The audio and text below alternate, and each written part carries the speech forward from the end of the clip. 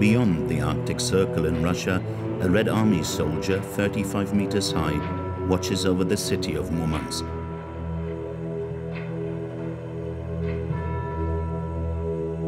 Located in the northeast of the country, Murmansk is the largest port in the Russian Arctic. It is also home to a huge military naval base, housing half of the Navy's nuclear submarines, and a fleet of nuclear icebreakers.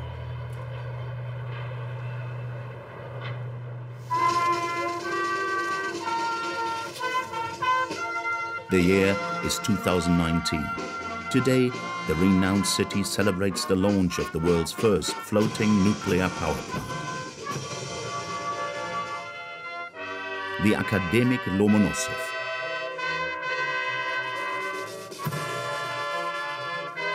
Among the senior officials who attended the celebration, meet Alexei Likachev, head of Rosatom, the Russian nuclear giant. Here is Vladimir Putin's former deputy economy minister. Добрый день, глубоко уважаемые гости, дорогие друзья, коллеги. Волнительный день. Возвращаясь к теме плавучей станции, станции академик Ломоносов, единственное в мире уникальное решение по совмещению энергетической установки и судовых компетенций.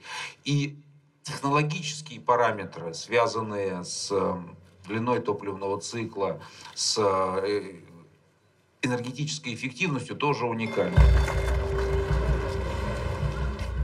The power station, a 140-meter long by 30-meter wide ship painted entirely in the colors of Russia, white, blue, and red. Only a small group of journalists was able to visit it. We are the only ones from French television. The location is sensitive, and the visit is highly supervised. Коллеги, здесь запрещено снимать камеры, запрещено замки, запрещено все, что есть без знака безопасности. И меня тоже запрещено. Installing a nuclear power plant on a boat seems like a crazy idea, and it worries the journalists. Among them is a Japanese man. Since the Fukushima disaster in 2011, people in his country are highly sensitive to everything concerning nuclear safety. The plant director agrees to answer questions. Скажите, пожалуйста, это прочность вашей установки, да, и на вашем пресс-релизе написано это, но столкновение с большим льдом или сильный ветер, например, 55 метров в секунду, каждый секунд, например. И еще большая волна, 7 метров. Терпеть такие вещи, ваши установки.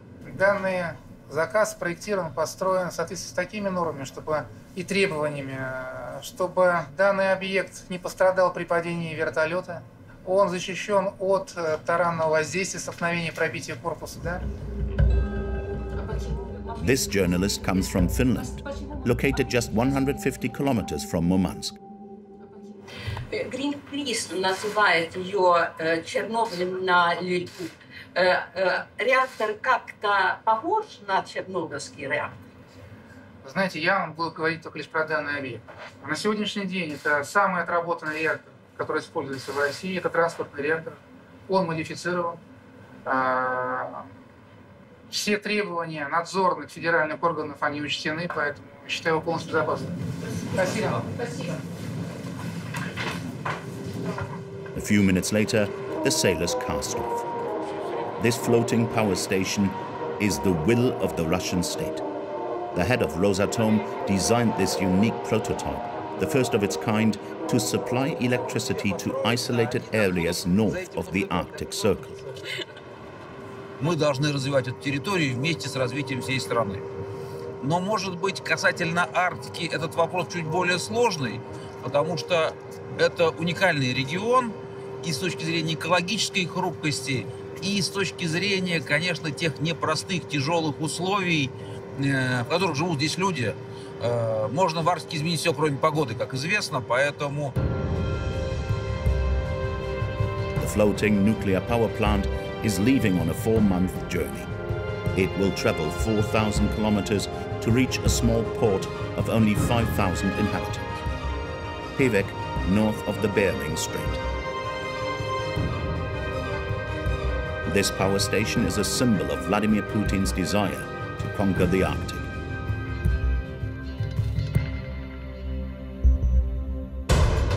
The Arctic is the world's new El Dorado. Its subsurface is full of riches: gold, uranium, rare soil, and, of course, oil and gas. Today it is the envy of the 8 countries that surround it, including the United States and especially Russia, which has the largest territory in the area. What's more, global warming is making the Arctic's natural resources even more accessible.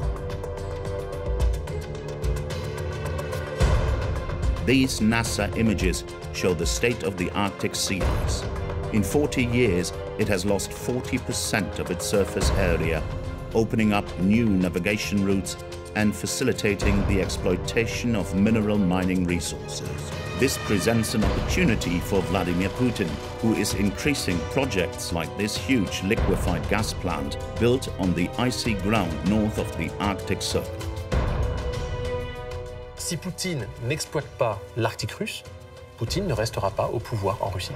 And with regards to the Kremlin, this conquest also involves the militarization of the region. In the Arctic, the Russian army is stepping up its demonstration of force and building spectacular bases on islands that were previously virtually uninhabited. Административно-жилой комплекс «Северный Клевер» — это первый военный городок в вооруженных силах Российской Федерации замкнутого цикла. This is enough to frighten the other countries in the Arctic zone who now fear being invaded by Russia. You can see Ukraine, what is happening. We have a border to Russia in the north, so you never know. Putin is crazy. NATO decided to send a strong message to the Kremlin. To show that it could push back a Russian invasion at any time, the Atlantic Alliance organized the landing of 35,000 strong army in Norway. L'ennemi auquel on est confronté a autant de capacités que nous, et dans certains domaines, parfois, il nous est supérieur. But there is also a Russian presence in the Arctic that worries NATO. Settlements in northern Norway, former coal mines that have been there for 90 years. Definitely frozen in time, so it looks nice, but I'm curious how it was to be actually here, you know. Russian enclaves in the heart of NATO that Putin doesn't want to give up at any cost. The target of Kremlin ambition, the Arctic has become a new zone of international tension.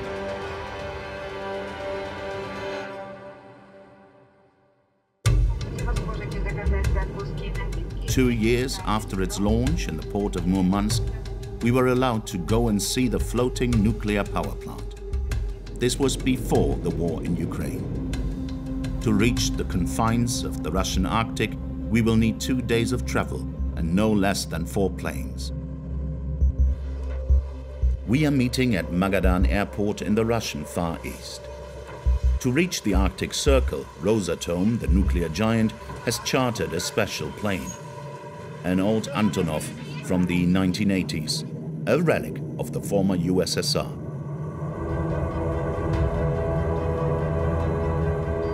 A propeller-driven aircraft capable of landing on short runways and in extreme weather conditions. Inside, Rosatom officials and a dozen journalists. Some Westerners, but also Russians, as it is the first time the media are given access.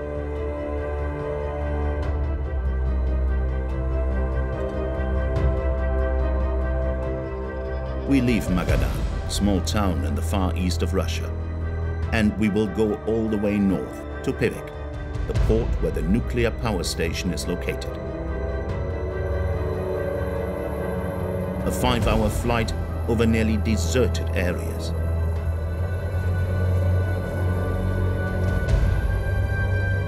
Pivek is considered by the Russian authorities as a sensitive area normally forbidden to foreigners.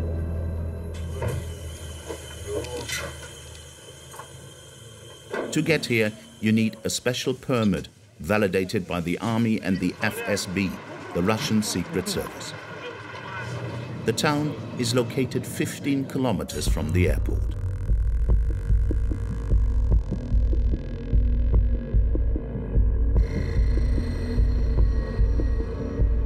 We walk along ruined buildings and disused factories. The region was famous for its uranium mines, where the prisoners of the gulags worked. And suddenly, at a bend in the road, the floating nuclear power plant appears, moored at the entrance to the town.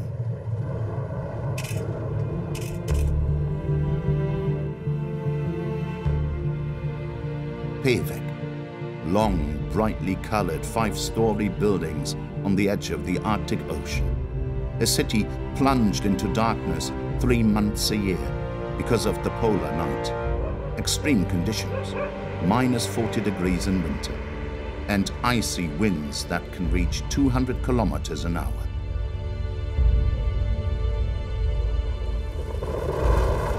"5,000 people live here in this remote part of the world." Meet Nadia.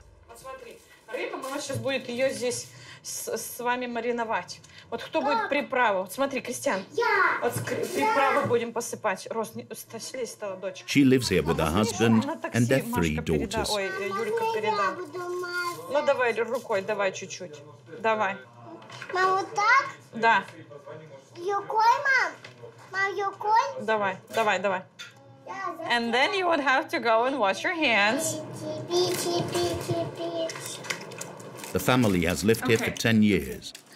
The husband, Paul, is an engineer in a gold mine. Nadia, who did a part of her studies in the United States, has had to learn to adapt to the constraints of life in the Arctic, the extreme cold, but most of all, the food supply.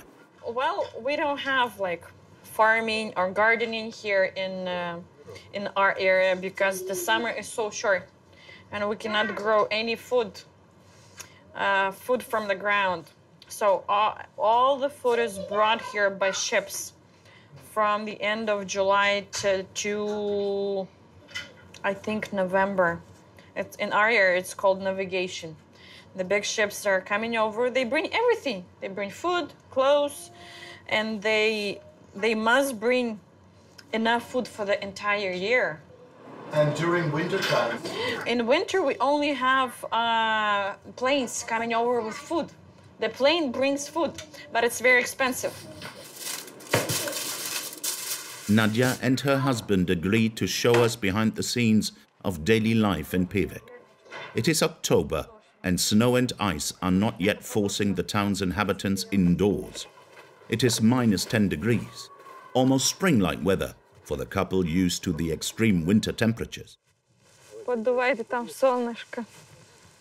Вот. The first thing that strikes you when you walk through the streets of Pévek is the absence of a town center. Just a succession of buildings, no shops, no windows. There are grocery shops, and they are located on the first-story building because we do not have separate buildings like for the stores. From here we can see at least 2 shops, 1, 2, and around the corner. But how can you see there is a shop? The sign! You can see the little sign over there on the top. These are the little signs at the entrance of the building that indicate the presence of the shops. Like here, the grocery shop Nadia frequents. Что будем покупать, Павел Юрьевич? Inside the grocery shop, entire walls are covered with goods. Not a single space is free from floor to ceiling. The owner stores enough food to last through the winter because for 6 months the ocean is frozen and no boats can reach Pévek. This morning she's worried because a 20-ton container of food she ordered has still not arrived. Мы загрузили рев-контейнер из Москвы, получили продукцию. Там более 20 тонн идет в рев-контейнере. В Архангельске у нас сейчас в связи с ледовой обстановкой, не могу сказать, что поставщики, те, которые обязались доставить нам сюда груз, они не берут контейнера, рев-контейнера все стоят в Архангельске. Вот в течение 2-го месяца мы не можем с Архангельска морским путем получить свой контейнер именно с заморозкой для людей жизни необходимыми продуктами. То есть это мясо, рыба, морепродукты, полуфабрикаты. Вот 2-й месяц стоим, ждем. The other problem is fresh produce, such as fruit and vegetables. In winter, only a few planes connect Pevek to the rest of the world. If the plane comes once a month, we get fruits and vegetables once a month. If the plane comes once in 2 months, then we get once in 2 months. As a result, fruit and vegetables here are considered luxury products. €9 for a kilo of oranges, €10 for pears, and €12 for a kilo of cucumber or tomatoes. It's expensive, but wages here are 30 to 50% higher than in the rest of the country, and heating and electricity are free. Because the state wants to encourage Russians to settle in Pevek to exploit the region's natural riches like gold and uranium. The problem? The old coal-fired power station isn't powerful enough to power the mines. So today, Russia bets its hopes on the floating atomic power station.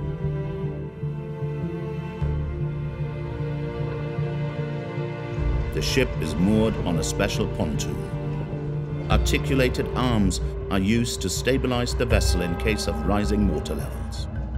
The reactor was activated in December 2019. Inside, a labyrinth of corridors and pipes.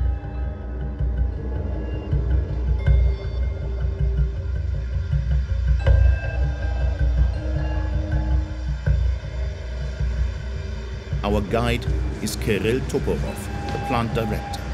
Стоит по хранению отработанного ядерного топлива.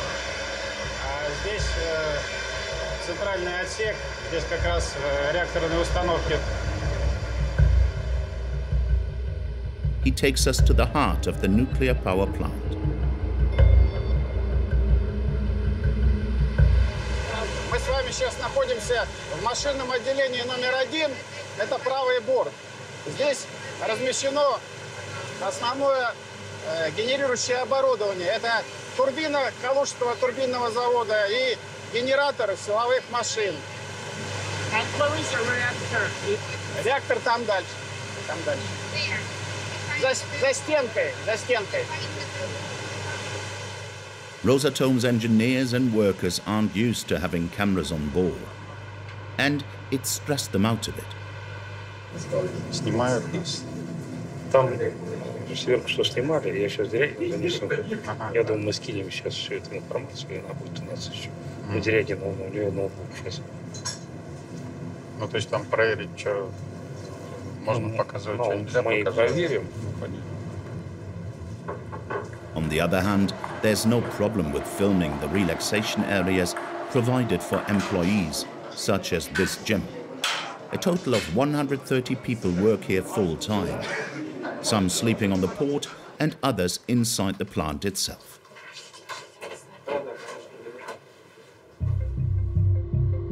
They work in shifts, 24 hours a day. The floating power plant operates using 2 reactors, the same type as those used on nuclear submarines or the French Navy's aircraft carrier, the Charles de Gaulle.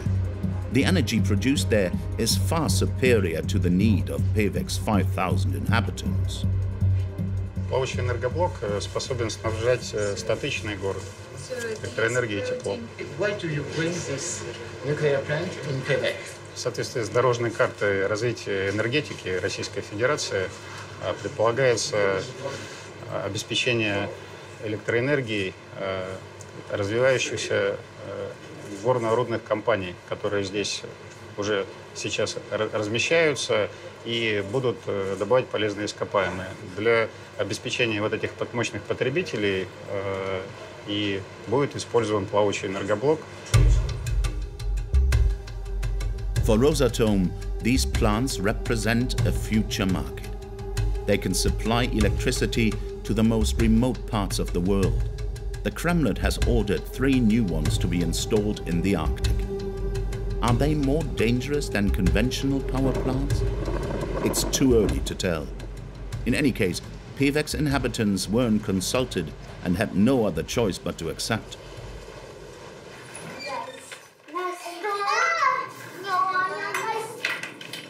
Are you sometimes afraid? Afraid? At the beginning, I was.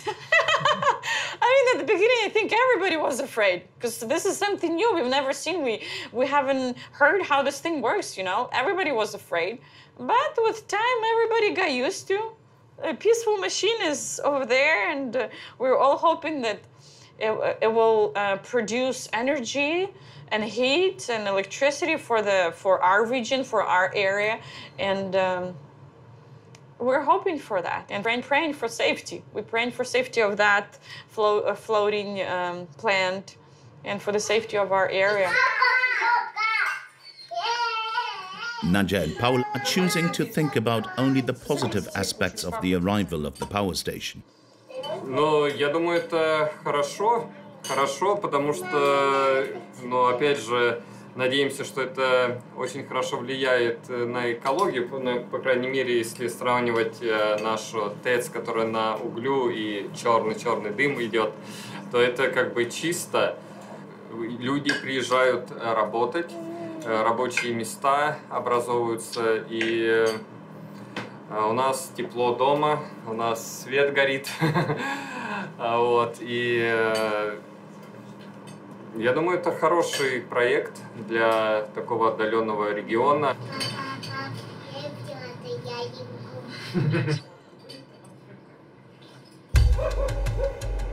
The city has changed a lot in 2 years. The secondary school and 6th form have been renovated. Playgrounds have been built in front of the endless blocks of buildings. All of this thanks to money from Rosatom. Every effort is being made to attract new inhabitants and investors. With this power station, the Kremlin hopes to make Pevek the spearhead of its conquest to the far north. In Russia, the Arctic zone represents approximately 20% of the country's total area. It is a sparsely populated area with an abundance of natural resources. For the past 15 years, Vladimir Poutine has made it his #1 priority. He takes regular trips to the most remote regions of the Arctic, like here in 2017 during an expedition to the Francois-Joseph archipelago, the northernmost islands in the country. There, he once again states his intentions. Хочу напомнить, что значение этого региона для укрепления позиции России и в мире, и для обеспечения экономических интересов огромно. Общая стоимость разведанных запасов минерального сырья недоарктической зоны составляет по ориентировочным оценкам $1,5–2 триллиона долларов. Кооперации, о чем я уже дважды сказал. Интерес к работе с нами очень большой, и для очень хрупкой экосистемы. For Mika Meret, this figure is far from being overestimated.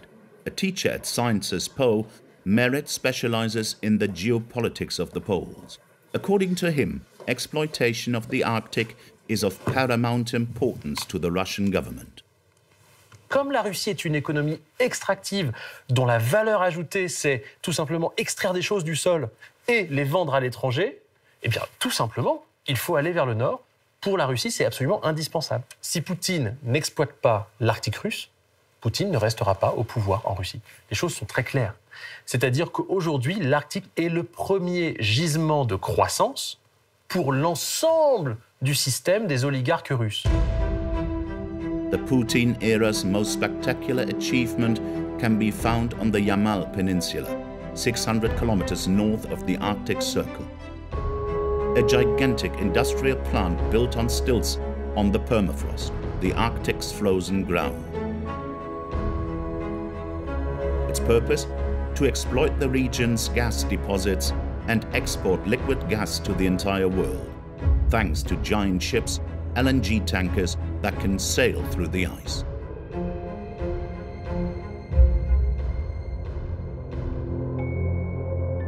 Yamal reaches -40 degrees in winter, and for 4 months it's shrouded in the darkness of the polar night. Личное удовольствие хорошее, которое нам выплачивают. Как бы все замечательно. Ну да, северные условия, а что делать? Мы все с севера, вот я с Магадана. Нормально все. Гордимся, Россия растет, процветает. The construction took 5 years, and in 2017 Vladimir Putin himself came to inaugurate it. With this project, which he made his own personal challenge, he proved that Russia can build huge industrial infrastructures in the polar zone. Нет, сияние не видел.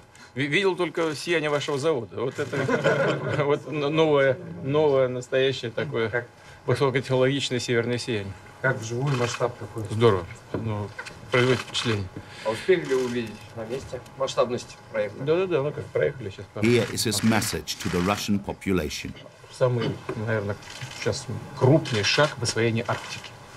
В следующем, в этом столетии, в следующем будет прирастать Арктика. Здесь основные запасы минерального сырья крупнейшие. Все, отгрузка первая. And if Putin has succeeded in carrying out this extraordinary project, it is all thanks to the French company Total. The petrol giant participated in the construction of the plant and today owns 20%. This is where Total and its partners joined forces to develop Yamal LNG. On the group's website, there is a video from 2016 in which Total CEO Patrick Pouyanné celebrates the investment. Ici à Yamal, c'est un immense projet, 27 milliards de dollars. Yamal est une des plus grandes réserves de gaz au monde, à partir de laquelle on pourra alimenter à la fois le marché européen et le marché asiatique. Le gaz étant l'énergie du futur qui va se développer, nous allons, grâce à ce projet, trouver des nouvelles bases de croissance pour le futur pour notre entreprise. We wanted to ask the company's manager about Yamal, but since the start of the war in Ukraine, radio silence. The oil company refuses to discuss this sensitive subject.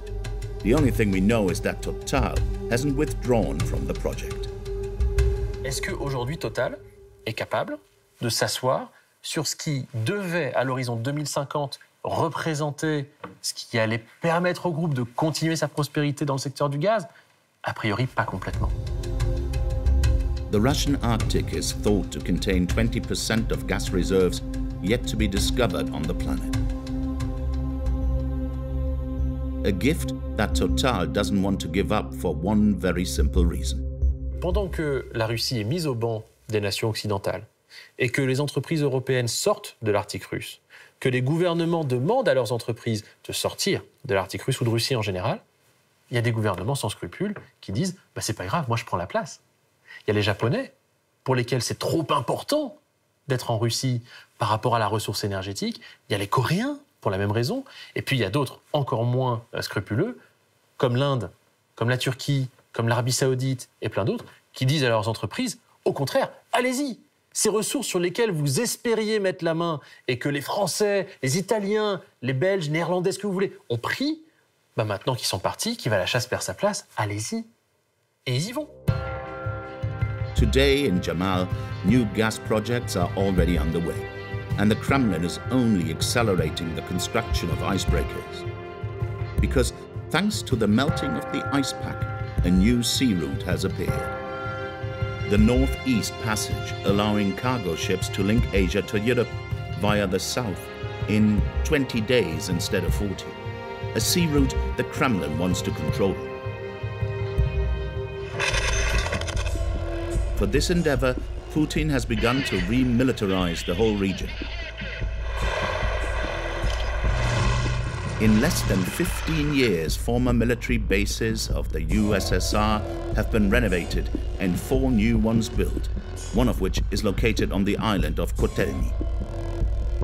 This is the Northern Clover, the largest and most spectacular base, painted in the nation's colors.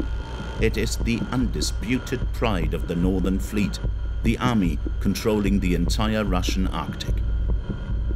Административно-жилой комплекс «Северный Клевер» – это первый военный городок в вооруженных силах Российской Федерации замкнутого цикла, построенный по самым современным технологиям. The base can accommodate up to 250 men. The Ministry of Defense has invited around 20 journalists to the base, both Russian and Western. On the program, a demonstration of Russian strength. And a presentation of the latest model of missile truck. Береговой ракетный комплекс «Бастион» предназначен для поражения надводных кораблей противника. Дальность до 400 километров. The message of this organized visit is crystal clear. The Kremlin wants to show the world that the Arctic is its newest hunting ground. But NATO won't sit back as Russia presents itself as the only dominant power in the region. A spectacular display is on the way.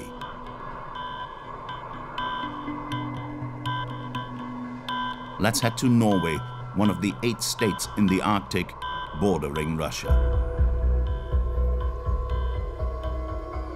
It is now March 2022, 1 month after the outbreak of war in Ukraine. A French warship, the Dixmude, awaits in the middle of the fjords.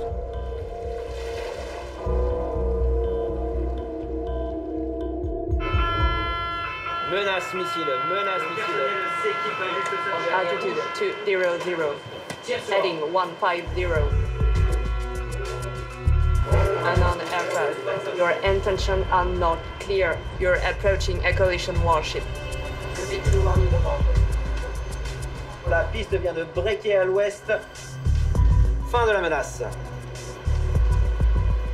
End of the alert and end of the exercise. There are no enemy aircraft. The Dixmude is not at war, but it may as well be. The French helicopter is participating in a large-scale NATO operation. It is simulating a war in the Arctic where Norway has just been involved by a powerful enemy army. NATO armies have one goal: to rescue it.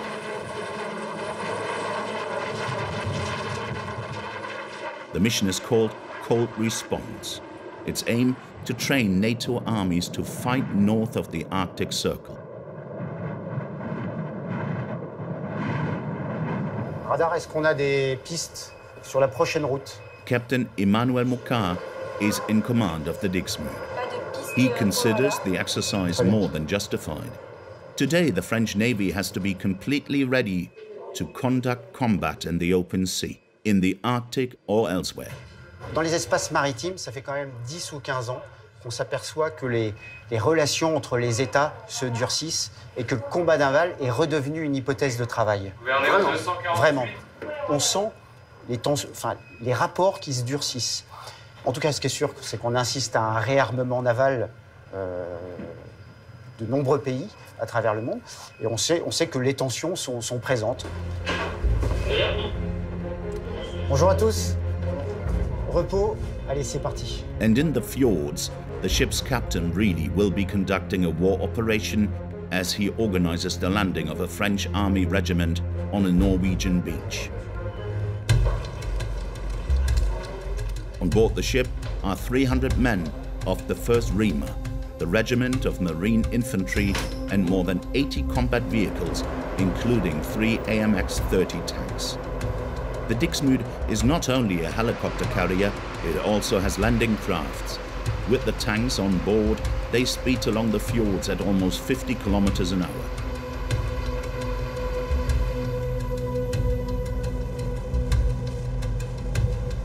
The crew get to experience firsthand the extreme climatic conditions of the Arctic because the Dixmude is based in Toulon and was therefore designed to maneuver the Mediterranean. Ça va, c'est pas trop dur de travailler dans ces conditions, hein? On s'adapte. Le temps de Norvège.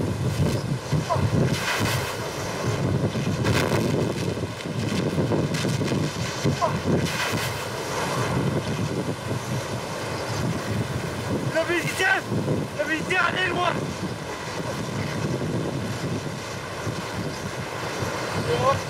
facile à laver. Ah ouais. C'est un engagement de tous les jours.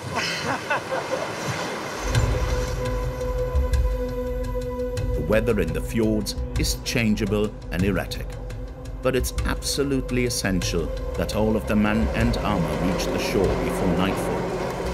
The operation will last 8 hours. On the shore, the inhabitants of this small fishing village watch the ship approach with interest. Since the start of the war in Ukraine, the Norwegians who live here have been wary of a possible Russian invasion. I don't want to think about it, but I think about it more than I want. We are a small country. We are a long country, but not so many people. And Russia is big. So yes, I think about it. So NATO is more important now? Yes.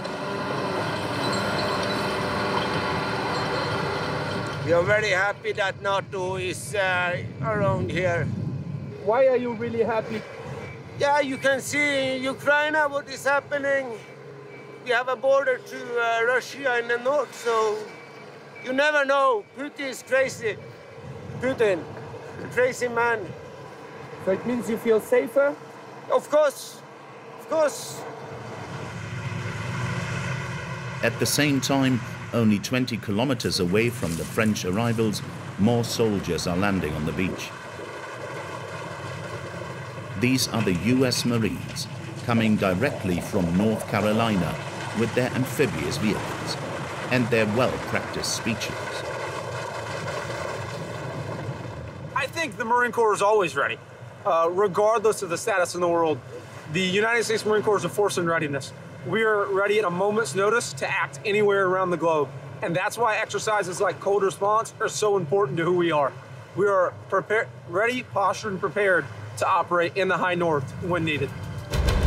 35,000 soldiers from 28 allied countries are taking part in this operation. Here, they'll face a genuine enemy.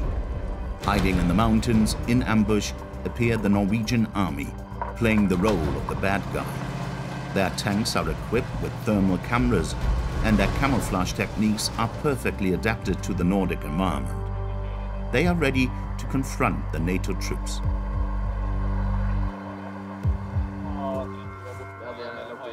We will slow down the enemy for quite a distance north, and when we have done that, we'll regroup and prepare for attack.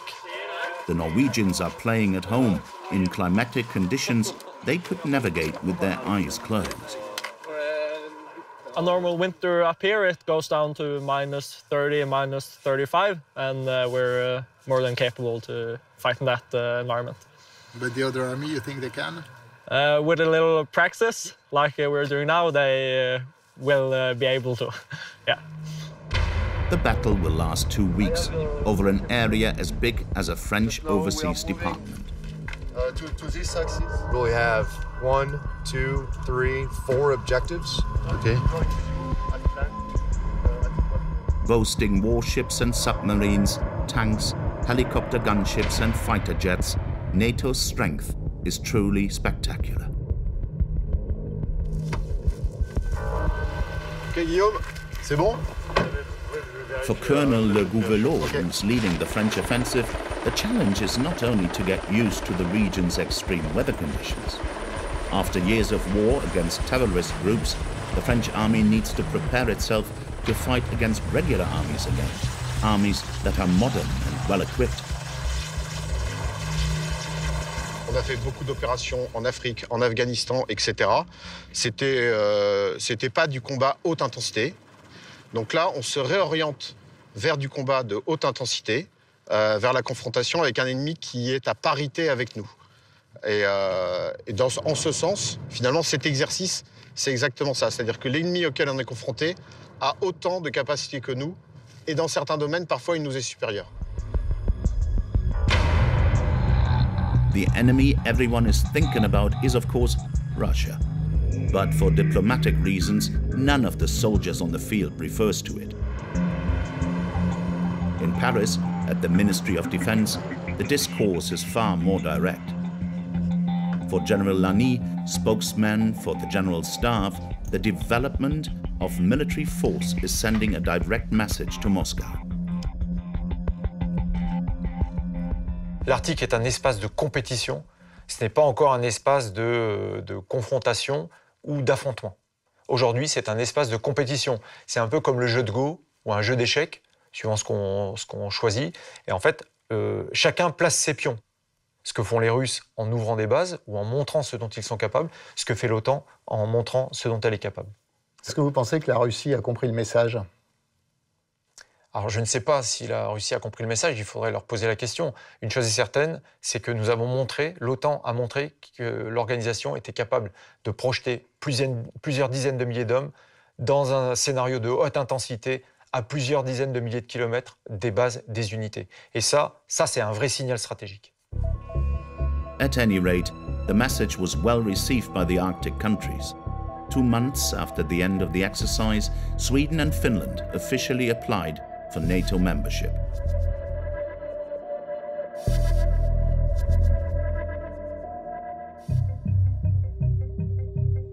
But there is also a far more discreet Russian presence in the Arctic.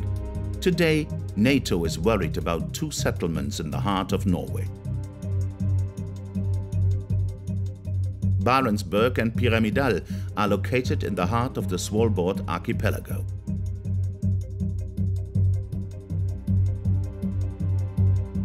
Barentsburg is a Russian enclave that has been legally established on Norwegian soil for 90 years. A village of 400 inhabitants floating in the middle of the glaciers, Barentsburg was built in the 1930s to exploit a coal mine. We were able to shoot here before the invasion of Ukraine. Everything here reminded us of the motherland, the Orthodox Church, the colorful low-rise buildings typical of contemporary Russia, and right in the middle of the main square, Lenin's bust. The mine is still in operation, its facade recently renovated.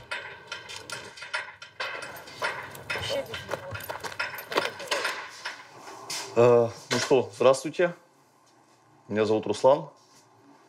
Я шахтер. Это, значит, ламповая, где производится зарядка аккумуляторных батарей светильников. Ruslan is Russian. He's the chief engineer and has been working in the Barentsburg mine for 3 years. Ну, все-таки нравится людям, которые там работают? Ну, конечно. Люди, которые отработали не 1 год, да, 2-3 года, все равно туда тянет. Это как космонавтов тянет в космос. The mine is dangerous. Ruslan is responsible for its safety. Замкнутое пространство, протяженность горных выработок и условия. Это, во-первых, шахта сверхкатегорийная по газу метану, опасна по взрывчатости угольной пыли. The security measures are draconian. We have to shoot with a special camera. The mine was dug into the permafrost and has a depth of almost 500 meters below the ground. It dates back to 1932. The Russians were able to settle here at that time because a 1920 treaty allowed foreign countries to exploit Svalbard's natural resources.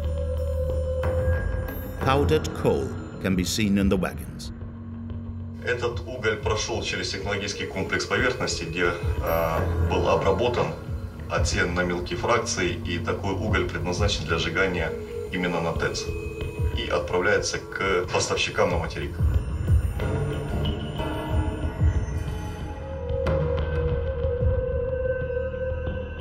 "130 miners work here 24 hours a day.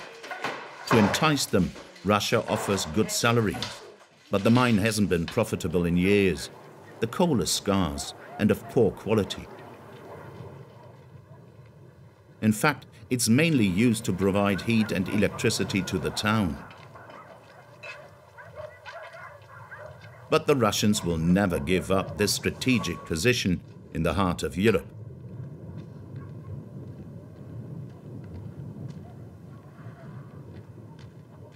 The proof lies in the construction of this brand new consulate, with its bunker-like appearance.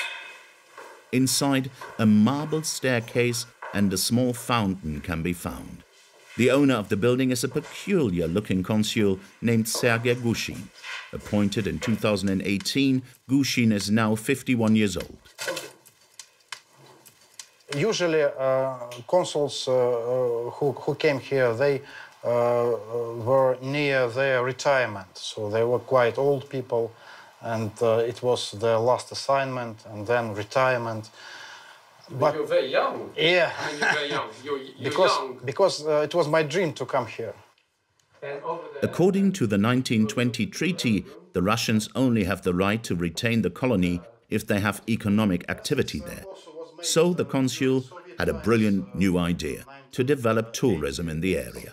This coal mining is getting less profitable each year, and 3 years since 2015, there's been more profit from the tourism than from coal mining.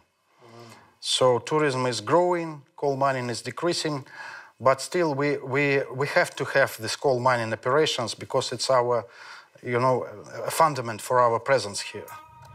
In a bid to attract tourists to this remote part of the world, the Russians have decided to exploit a spectacular, remarkable place. Another Russian colony in Svalbard is located just 3.5 hours by boat from Barentsburg. Every week during the summer season, a boat takes tourists on an unforgettable journey back in time. There you see leftovers of a hunting cabin. There. They date back to different times. On board is Tobias, a German guide who has been working in the archipelago for 10 years. He shows tourists buildings along the coast that were built by Russian pioneers. Their presence on the archipelago goes back over a century, and Tobias has his own ideas about how Russia have managed to hold on to Svalbard for so long. Now when the glacier retreat, the glaciers, there will be more things to find, I guess. So even, maybe even more coal, minerals, I don't know, maybe even gold, maybe oil, I don't know. So maybe there's a reason there because why they want to be like here and be present. And as soon as you leave a place forever, it's hard to get back again, right? The boat arrives at its destination, an almost abandoned port, littered with rusty cranes and industrial ruins.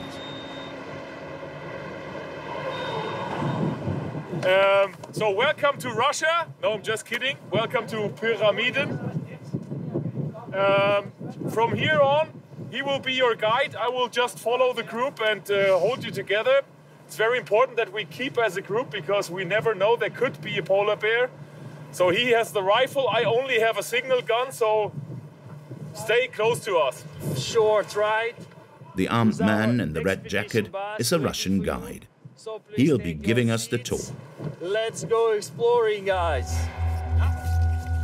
In the middle of the Arctic glaciers, the tourists will discover a fascinating relic from the former USSR. Pyramiden. This former coal mine, abandoned in 1998, is now a ghost town.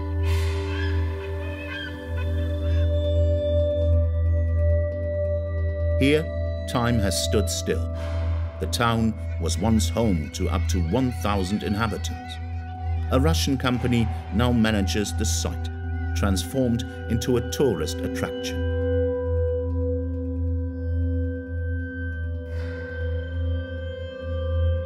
Every year, 20,000 tourists come and battle the extreme weather conditions to see what life was like in the USSR era. В группе там тоже. Поэтому все было прибрано более-менее для...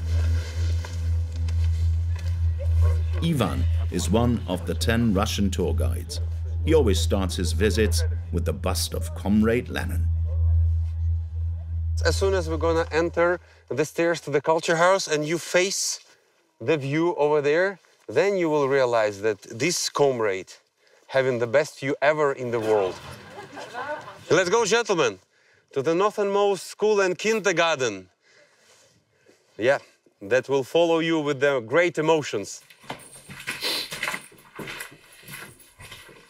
In the school, everything is still exactly in place. In 1998, the inhabitants of Pyramiden left with just their personal belongings, leaving any furniture behind. Many thought that the closure of the mine was only temporary. The dormitory is still intact, and on the desk lie abandoned school books from the period. Then you have the physical culture, mathematics, Russian literature. Another building was reserved for recreational activities, with a sports hall and even a swimming pool. Everything was provided to ensure the inhabitants' comfort. No, I mean, it's definitely frozen in time, so... yeah, it looks nice, but I'm curious how it was to be actually here, you know? When, in Soviet times? Yeah, like if it was nice or if it just looks nice, you know? To answer this question, the guides have planned a surprise visit, the Pyramiden Cinema, which houses a real treasure. So this is the storage of a judgment day. If everybody will left, we're going to be placed over here. We're going to hide in here. A total of 600 films from the Soviet era are stored here. Invaluable nuggets of information, perfectly preserved thanks to the extreme cold. Stanislav is in charge of restoring these films. Stanislav man, as a Spider-Man, goes up.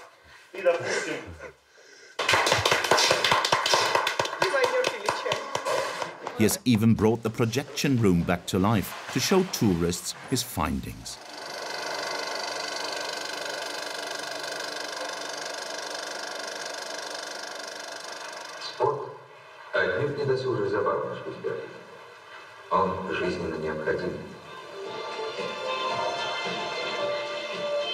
Propaganda films made in the 1980s encouraged Russians to come and work in Pyramiden. They promised the perfect life, wealth that the Russians could only dream of because, at the time, they had nothing.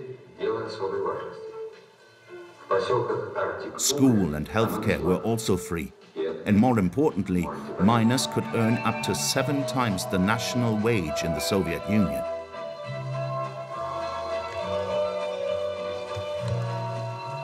After the screening, tourists are treated to a musical performance. Dear friends, we have the left hand, we have the right hand, and then On the program today, rock music, Russian, of course. On the bass, we have a special guest, the consul who, for the occasion, has abandoned his 3-piece suit. And to finish with a bang, some folklore with Kalinka, the traditional Russian anthem.